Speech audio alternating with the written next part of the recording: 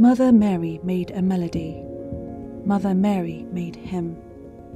The birthing began in the beginning, starry-eyed trifinity speaking into the void.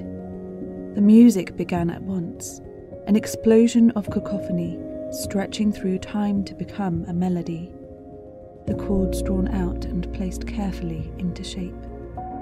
The mountainous peaks pulled apart from the ocean deep, ruptures of land-crafted pathways of green crescendos. Tectonic plates crushed, opened and aligned.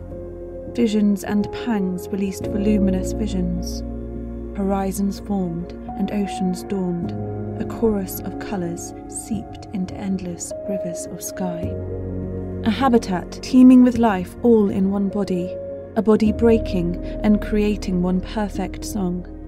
A molecule its own victorious symphony, with dissonance and harmony wrapped up into its frame. Language and song colliding in one glorious word, which was God in the beginning and was God with the Word.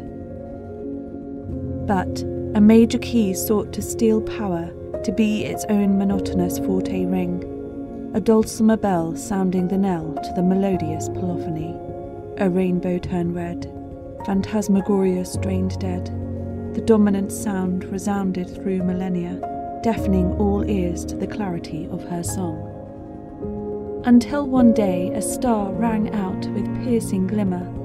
Into the bleakness she began to chime, heard only by ears attuned to hear her, following her voice to the place where she lay, to listen to her song sung softly at first, and then into screams tearing at the seams, the dominant chord ringing louder still until, sliced from the top, its power was broken.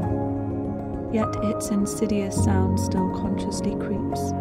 It seeks still to drown out her song. So she sings softly to her child that ancient hymn. Mother Mary made a melody. Mother Mary